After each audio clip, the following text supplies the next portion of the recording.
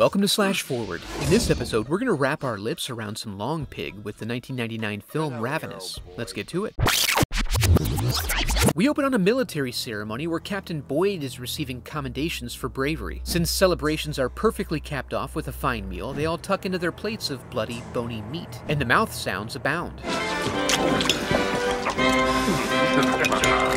Boyd understandably excuses himself to puke, where he learns he's being shipped off to a fort in California. In short order, he arrives at the rustic but cozy encampment. He reports to Colonel Hart, who welcomes him with an offer to dip his playful, slender fingers into the rough folds of his nutsack. He fills him in on the camp culture. They're a way station for westbound travelers, with very little winter traffic and a skeleton crew. The next morning, in the majesty of a fresh mountain snowfall, Boyd tells a contextual tale. He was discovered napping on the battlefield and found himself at the bottom of a corpse pyramid, where the blood and strength of his commanding officers poured down the back of his throat. This gave him the audacity to capture the enemy command. He was rewarded for appearances only, and subsequently banished to the remote fort as a quiet punishment for his cowardice. That evening, Boyd is startled by a face in the glass, and they run out to find a frostbitten traveler. They work quickly to revive him, leaving him by the fire as Toffler reads him Goodnight Moon on repeat. The next day, he wakes up and reveals he's been in the woods for 3 months with little food. His convoy was stranded in a cave by a winter storm, and after eating everything they could find, he returned to camp one day to find the others had begun eating the first person to die. He acknowledges that it was shameful, but that meat was tender as hell. Things devolved predictably from there, and he stole away in the night, leaving Mrs. McCready at the mercy of the ravenous Colonel Ives. Excited by the prospect of an adventure, they endeavor to march to the cave to save Mrs. McCready and bring Colonel Ives to justice. George tries to warn them off by explaining the Wendigo myth, wherein eating human flesh gives the diner strength and an insatiable hunger from war. It proves to be a long and arduous journey.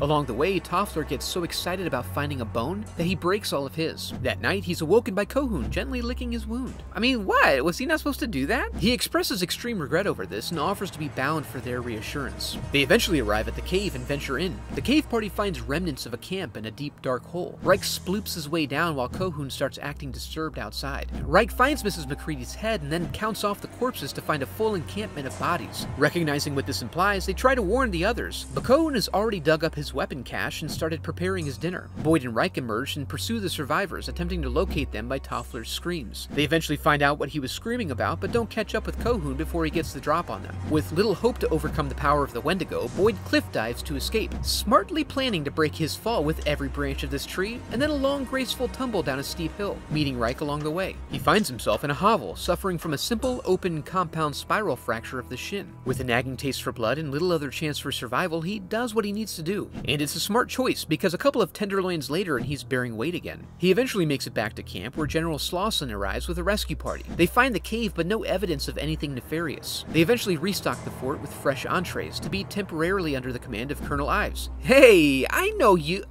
oh.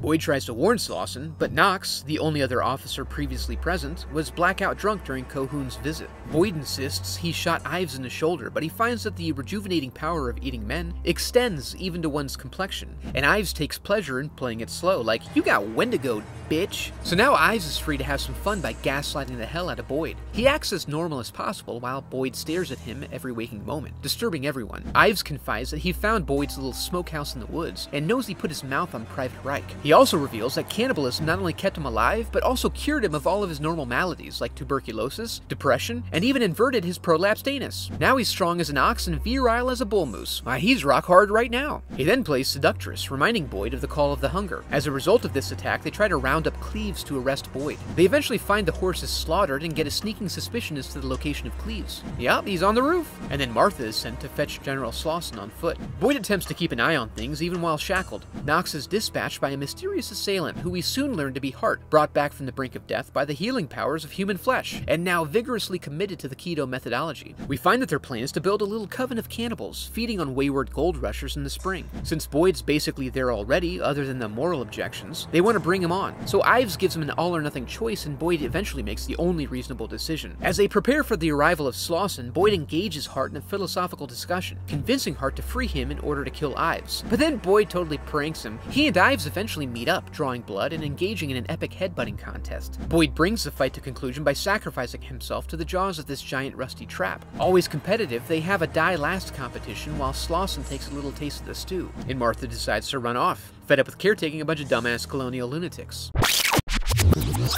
And And that was Ravenous, an excellent and often overlooked gem in the Western cannibalism folklore horror subgenre. If you enjoyed the video, I'd love for you to become a part of the channel by subscribing. Thanks for watching.